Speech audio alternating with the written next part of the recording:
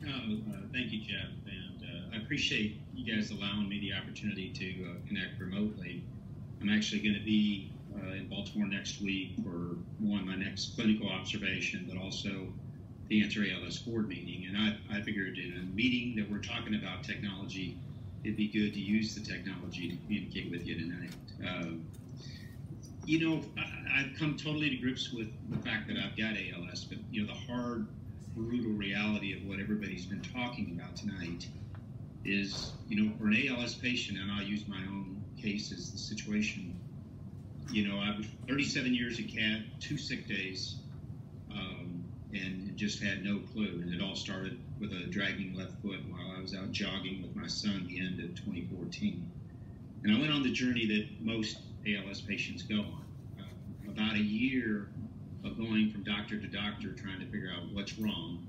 And eventually, by eliminating everything else, you end up in neurology. And it ended for me on November 5th of 2015 with the utterance of the words, you have ALS. Most of you translate your relationship to that through the Ice Bucket Challenge. But for an actual patient, the discussion was along the lines of, and as I processed it, I quickly moved to, okay, what do we do to fight it? And the basic description was, you don't understand. You'll come here every 3 months. We'll measure your breathing capacity, your strength. We'll get 3 or 4 data points, and we'll be able to project, how long you're going to live. And for an average ALS patient, it's a 2 to 5 year period, I think for about 90% of us. Now, just for the record, I plan on being an exception to that, and I'm doing everything I can. But the doctor really talked about, go travel the places you always wanted to go, and I lived and worked around the world, and I had a different view, and I was really touched by a close colleague, Jay Fishman, that Jeff mentioned, and his advice was lean into this thing. And as I started to try to figure out where I wanted to play a role, it's a pretty fragmented world, the world of ALS. But the things that really brought me to Answer ALS, and I would say brought me to this discussion tonight, were really 3 things that stuck out for me. One, in my career in the business community, I always found the great efforts were those that had great collaboration. And you've heard it tonight. I mean, references to the multiple research centers that are involved in this collaboration. I've been to the Answer ALS meetings that includes people from Mass General and Hopkins and Cedars-Sinai and Emory and others. And in those discussions, you cannot tell who works for which institution. It's just a bunch of passionate people that are committed to try to make a difference in this disease. You've also heard tonight great examples of collaboration across the business community. Microsoft hosting this event tonight and providing storage capacity, IBM and the work they're doing with us in terms of voice recognition, Accenture and what they're helping us with in terms of the portal.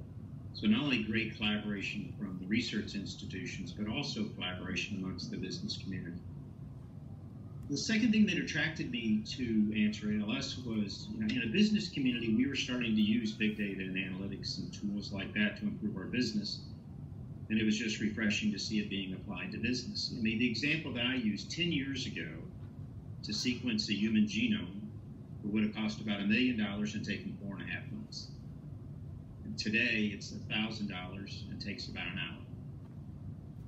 And bringing that kind of technology to bear to solve a problem that's really stumped the medical community dating back to the 1850s, along with CRISPR technology that you've heard about this evening, along with the ability to do iPS cells, I think it's, the definition of sanity is doing the same thing in the same way and expecting different results. We've not had a breakthrough in this disease, and I think using new capabilities to solve that problem are absolutely critical. Because until we know the pathways, I personally believe any drug drug trial is a little bit of a long shot. And we have to know the pathways first. And then the third thing that really attracted me to the project was this concept of an open sharing of data.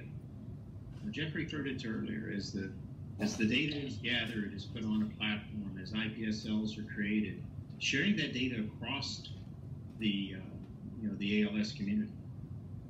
the reality is there's only one definition of winning. It's not which research center gets credit or which one discovers what gene.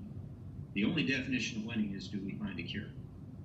And I think, this platform being openly collaborative, sharing all that data to anybody and everybody, I think is a key part of what attracted me. So I've gone from just being a patient to also being a funder. We've made a commitment to answer ALS as a family, to also now working with Jeff as the chairman of the advisory board. When Jeff asked me about it, I said, well, you need to understand how I work, and in terms of structure and organization, and he said, bring it on. And we have a great working relationship because we understand the fiduciary responsibility we have here. It's a massive project with a lot of contributions from a lot of key people, and we want to make sure we're wise in how we invest that money. So I'll close my comments and then Jeff, turn it over to you for the Q&A. But I'll close by saying, the reality of it is, life throws all of us a curveball. I'll be very surprised if there's a person in the room that hasn't been impacted by illness, loss of a family member, tough time at work, or whatever it may be. And none of us are going to be evaluated by an event, an announcement, or even a diagnosis. We're going to be evaluated by how we respond. And a big part of my effort in responding to my challenge at hand is to be part of this program. And I appreciate the fact that you become part of that with your time this evening. So Jeff, I'll turn it back over to you. Thanks, Ed.